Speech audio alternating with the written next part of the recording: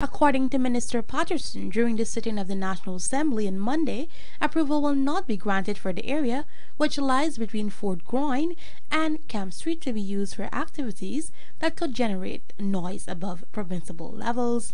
In a statement released by the Infrastructure Ministry, noted that the area will not be used as a venue for entertainment and/or social and other events which involve the use of loud audio and video systems, including those installed in motor vehicles and for events characterized by crowd-generated noise.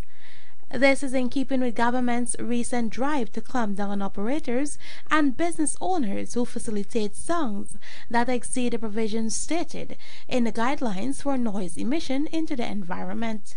The ministry's statement outlined that the organizers are now duly notified of the annulment of their approvals and that organizers are advised to use alternative venues and operate with the relevant regulations for the use in public spaces.